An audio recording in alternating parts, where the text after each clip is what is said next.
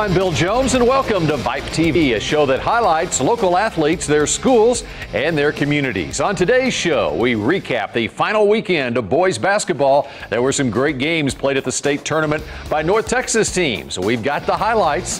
Plus, be careful what you say. The recent girls basketball tournament has created a little media storm after one local coach made an unusual promise.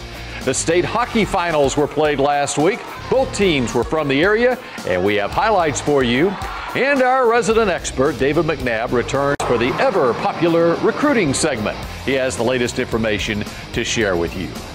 The high school basketball season is now officially over, but not without a spectacular finale. There were 6 teams representing the DFW area in the state tournament down in Austin last weekend. In Class 5A, it was Flower Mound Marcus and Garland Lakeview Centennial. In 4A, Dallas Kimball and Fort Worth Arlington Heights. A. Maceo Smith of Dallas advanced in Class 3A, while Melissa represented the area in Class 2A. What a fantastic year for Flower Mound Marcus. They finished first and undefeated in District 8 5A, had a great run through the early part of the tournament. They played the state semifinal game against Fort Bend Hightower, but the Marauders were just too much for the Hurricanes, winning 53-41. Known for its defense, Coach Danny Henderson's team held Hightower to just 35% shooting. Garland's Lakeview Centennial also had a banner year. They were first and undefeated in their league, District 10 5A. Their semifinal game was against San Antonio Taft.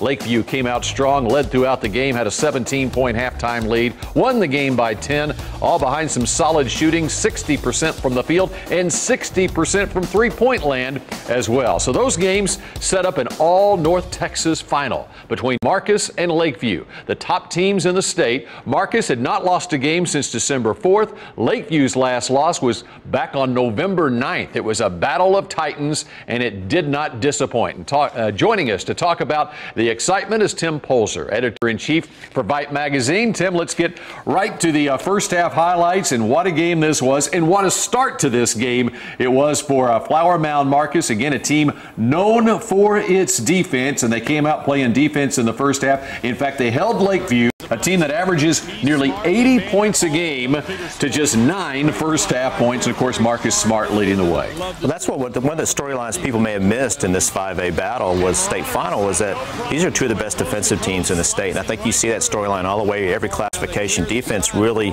was prominent at the state tournament this year. What a great move by Marcus Smart there, the spin move to the hoop. And as you can see, a lot of Marcus fans making their way down to Austin. It was a 29-9 lead for the Marauders of Marcus at halftime. And Lakeview only scored 2 points in the second quarter of this game. It was in the second quarter when Marcus really took over, and you see the unselfishness there of Marcus Smart as well. Really a team effort for Flower Mound Marcus as they built that huge 20-point halftime lead. We've talked about Marcus's depth all year long. They have role players besides Marcus Smart, Phil Forte, and those role players really come to prominence when a team like Lakeview tries to break them down or really double team Marcus or Forte, and Marcus's role players really came through for him. All right, if you stopped watching the game at halftime, then you missed a lot, though, because the second half, here came Lakeview Centennial back in this one, and they were led by a couple of future D1 players. Chris Jones, who is headed to the University of North Texas with a steal and goes the distance, and Todrick Gocher, who is headed to Texas Tech. What a comeback for Lakeview. It's such a compliment for that team. Tony Malden, the way that he's coached them. What team in the state, in the big spotlight, you're down so far behind, but you come back you didn't give up at halftime. You came back and really made a game of it. And you see them forcing turnovers. I think the big key for Lakeview was they finally scored a basket and they were able to start full court pressing, and that caused all the turnovers. I think you're right. I mean, that is a key to the full court press, but man, they really put their head down and got it done. They caused a lot of turnovers for Marcus, uncharacteristically. I think Coach Danny Henderson said they had 22 turnovers, which I think a season high before that was 14. So to win that game with that many turnovers, I mean, it shows you how good both teams were. And Lakeview came back, had a 36-31 lead. Let's pick it up now in the final minutes of the game, because it did go down to the wire, and you knew Marcus would need to rely on Marcus Smart, and he took over down the stretch to the middle there. He scored. Marcus led by 4 at 40-36. Chris Jones to Cameron Cameron Leonard for Lakeview cut the lead to 2 points at that point. After 2 missed free throws, Lakeview would have one more chance. Down 2 points, less than 10 seconds to play in the game, and Chris Jones with the drive, but the ball goes in and out, and Marcus holds on to win the game 40-38. Most athletic play of the game right there by Marcus Smart as they win. Flower Mound Marcus wins its first boys basketball state championship. Coach, just tell us about your emotions there in the closing moments. Words really can't aptly describe. I was so locked into what was going on, I couldn't take time to think about winning or losing. It's just stop them on the next possession, stop them on the next possession. Have you ever seen a tougher full court pressure defense? No, so that's the best defensive pressing team I've ever faced by far. Tony Malden is a coaching legend, and he's made his legend by pressing like that. And we were just very, very fortunate to come out on top. As you know, we was here last year with a great group of guys last year. Unfortunately, we didn't come out like we wanted to last year and win this thing. But they gave us experience to come back. They gave us the drive to want it and want to win it this year. You had 16 points and 11 rebounds, Marcus. How do you anticipate being in the right place at the right time? It's just a matter of want to. Player with the biggest heart. I go out to everything. I just wanted it more. This group, Lakeview Centennial, their group, great group of players here, guys. I couldn't ask for a better game, and we just wanted it more.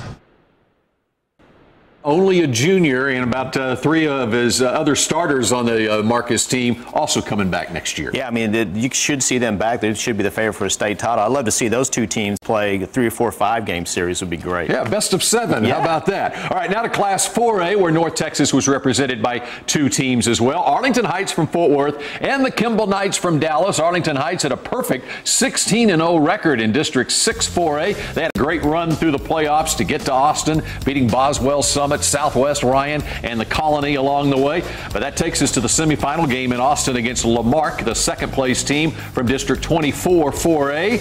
And it was also a football player for Arlington Heights, Marquise Jackson, leading the way early on in this one as Arlington Heights actually fell behind Lamarck in the first half, and they were trying to come back behind Jackson, a couple of hoops from him.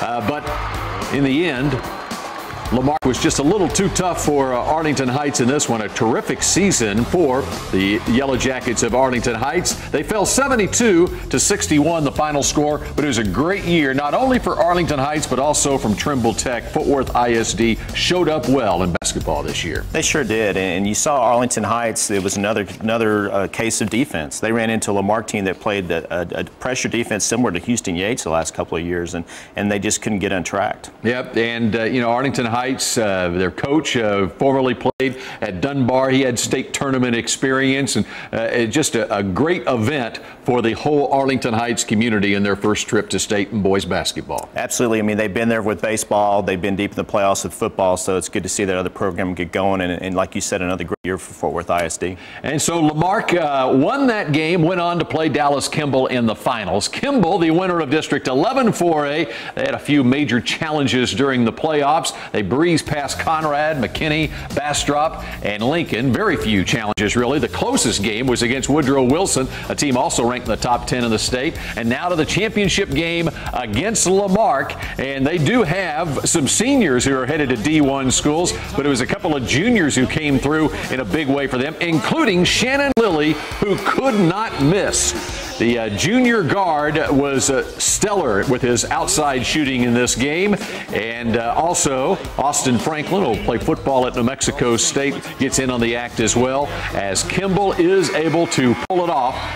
The celebration ensues as it was 78-64. Kimball a winner over Lamarck. So DISD once again comes through with a state champion in Class 4A. They sure did, and Kimball's one of those heralded programs around DISD. That you expect them to make a run almost every year. They got out ahead of Lamarck, so they didn't have to face that pressure defense. Like you said, you don't make a basket, then you can't run it. So it was just a great all-around year for Kimball. And Jordan Williams headed to North Texas. Jalen Jones to SMU. Coming up next on VYPE TV, we wrap up boys basketball with Class 2A and 3A action from this past week. Plus, you have to be careful what you say. A promise made by a local high school coach will now stay with her forever. And a shot you have to see to believe. You won't want to miss this as more and more as VYPE TV continues.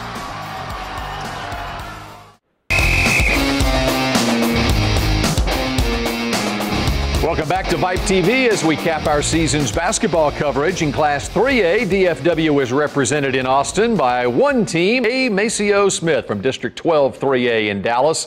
This was the first tournament appearance for the team. Smith's playoff run became tough, but they kept advancing with wins over Prosper, Van Alstyne, Madison, Lindale, and an overtime win against Argyle in the regional final. And now on to the state semifinal game against Corpus Christi West Oso, and A. Maceo Smith fell behind early in this semifinal game, but Micah Cooper trying to bring him back, cut the lead to 25-22 with that hoop in the second quarter, and then in the third, down by 8, Micah Cooper again for A. Maceo Smith, cut the lead to 45-39. West Oso, though, led by Raymond Robinson.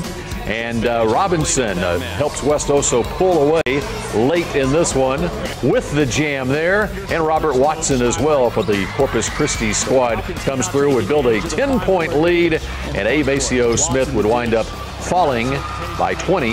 80-60 was the final score in the Class 3A state semifinals. And one more game to mention, it was a great season for the Melissa Cardinal. They were first in District 12 2A, and their only loss in the regular season was to a Class 4A team, Dallas Woodrow Wilson. The Cardinal took a 36-1 record to the state semifinal game in Austin against the Tatum Eagles, and it was Tatum able to pull away to win that game over Melissa 70-57. But what a season, 36-2 for the Cardinal of Melissa. Well, an Irving basketball coach is making good on a promise to her team permanently. Before the season, Coach Susie Oschlegel, or Coach O as the players call her, promised she'd get a tattoo if her MacArthur Lady Cardinals won the state championship. Of course, they did, and Coach O says she hasn't gotten the ink just yet, but she's not backing down from her promise. The tattoo is supposed to be the team's motto for the season. What was the motto? We end that thing. I'm sorry, we end that thing. I've got the same tattoo myself. Spelled the way you see it on the screen. The coach and players have had a lot of fun with it, but a teacher getting a tattoo of incorrect grammar has caused a little controversy in Irving. We caught up with Coach Oschlegel a few days ago. I've never had one, but it's going to be little. I mean, it's not going to be, I'll just say this. I have to keep my promise, and I will keep my promise, and so will Coach Nance, but it's for the kids, and it's about the kids, and it's our commitment to them, and we're going to keep our promise, and it's just in fun. The story has been picked up by websites including Yahoo and ESPN, and we've learned Coach O has the support of the school district regardless of her decision. Congratulations to the Lady Cardinals, a well-deserved title and tattoo. And now, one of those shots that you just have to see to believe. Argyle Liberty Christian played in the TAPS 5A state championship game against Plano's John Paul. Liberty Christian star player Nicole Cornett, daughter of our own Tracy Cornett, was at the free throw line as we pick it up and take a look at what happens. The ball bounces on the front of the rim and keeps bouncing about a dozen more times before finally coming to rest. That is what you call touch on a shot. Liberty Christian did win the game and championship 62-58, but what an amazing shot. Biggest hockey game this past week was at the Farmers Branch Stars Center, the state tournament varsity gold finals, pitting the Plano West Wolves against the South Lake Carroll Dragons. Carroll had won the regular season championship, but Plano West gets hot at just the right time of its season. Tournament time in the finals. They were tied at 2 when Drew Gannon of Plano West scored the go-ahead goal, and then it was time for the celebration after an empty netter made the final score a 2-goal win for Plano West. Plano West wins 4-2. Winning the best-of-3 series. They are the 2011 Texas Amateur High School Gold State Champs. Both teams have qualified for the high school national championships in Chicago next week. Just guys giving everything they possibly can. They knew everything was on the line, and you know, this is by far our biggest rival, and we knew that to beat them we would need everybody playing and playing as a team, and I couldn't be more proud of the guys. They really deserve it. Congratulations to Plano West. And coming up next on VYPE TV, it's time for our show's most popular segment. We're talking recruiting with expert David McNabb. Don't go anywhere. We'll be right back. The March issue of VYPE High School Sports Magazine looks at the area's top baseball and softball players and teams, including 3 cover portraits specially created by photographer Kurt Nelson. Orthopedic surgeons on the medical staff of Baylor Healthcare System medical centers discuss the treatment and prevention of shoulder and elbow injuries. And we break down our updated list of the area's top 2012 football recruits. Pick up your copy of VYPE High School Sports Magazine and visit VYPEDFW.com today.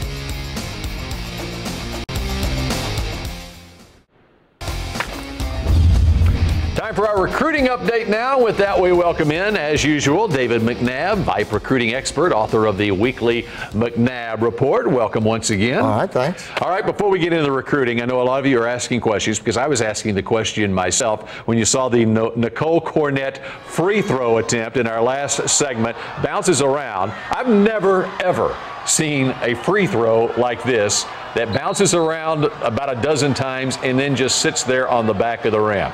What's your understanding of what the rule is on that? I think it'd be a dead ball and the other team would get it unless it was the first of 2 free throws. Then I think she'd get a miss. It goes as a missed free throw, basically, and it's a dead ball. Yeah, and it'd be a dead ball. I think it'd be similar if you missed the net, the rim, everything. Yeah, and you've seen it numerous times where a ball will get lodged between the rim and the backboard. Yeah, and that's actually one aspect that officials probably don't get enough credit for, because they have to know all those 1 in a million, 1 in 10 million kind of scenarios of, well, what do you do? Well, this guy knows every 1 in a million recruiting scenario there is. We got a little bit, even though it's spring break, we got a little recruiting news to pass along, because a lot of people are wondering about one of those Denton Ryan defensive players. There's about a half dozen that are going Division I next year, but junior Mario Edwards has made his decision, and the son of former Cowboy Mario Edwards is headed where? Florida State with his dad. He's even going to wear his dad's number 15, Florida State. And of course, his dad played at Florida State. Now, his dad's not going with him. Now, his dad is an assistant coach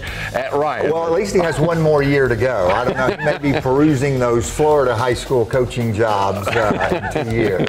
So there is the answer to that question. And Mario Edwards, number 17, the big defensive end for Denton Ryan, headed to Florida State. We showed you some basketball highlights earlier. Let's get into some more of the basketball recruiting. There's a 2-sport star at Arlington Heights, Marquise Jackson, who you may have first heard about from David McNabb here on VYPE TV last fall, because that's when he got on everybody's radar, and he's decided to go play football at University of Kansas. Yeah, and it actually will be interesting if Kansas may have an interest in him. Every once in a while, you can get as a basketball player. Maybe they'll go, hey, you join us in December, and you can play a role. I don't know if he'd be a starter, but he'll also be a big factor on the football team as well. And my apologies to you Kansas Jayhawks. It is Kansas University.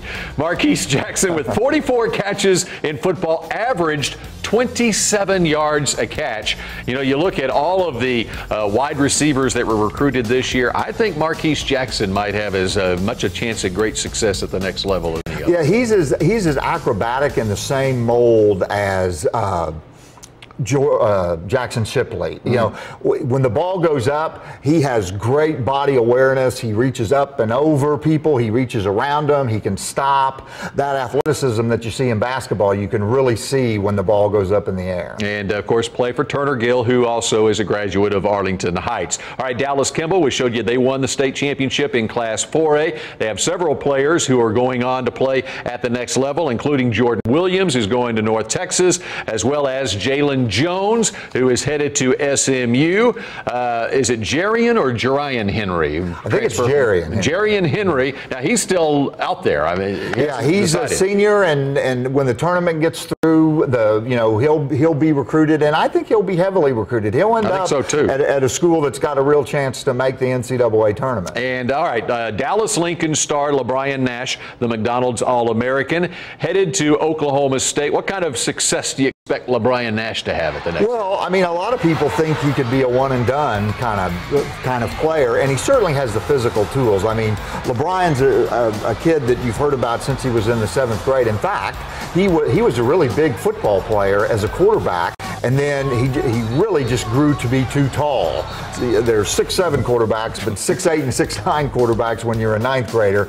And I think his mom decided, well, let's don't play football because you're probably going to play basketball, and let's not risk getting hurt in football. But he was a really big prospect in football as well. Well, you can see him just in these highlights right here, and it'll be very interesting to see if he's able to do that type of stuff for Oklahoma State next year. Yeah, I think he'll be an impact player. Oklahoma State lost a lot of players, but he'll play a lot as a freshman, and then it's whether you have the physical strength to play in the NBA. All right, David McNabb, we appreciate it as usual. And when we return on VYPE TV, we'll tell you about some national rankings and a local coach who is now a National Coach of the Year.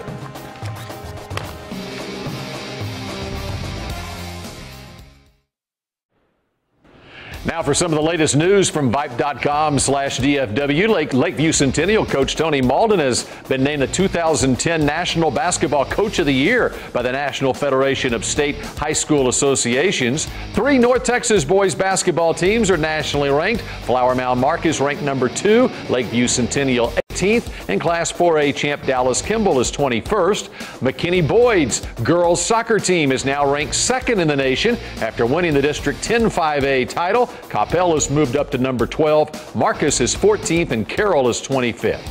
Thanks for joining us this morning. We'll be back next week at 10:30 to bring you the best stories in North Texas high school sports. We leave you this morning with another look at that amazing shot by Nicole Cornett of Liberty Christian.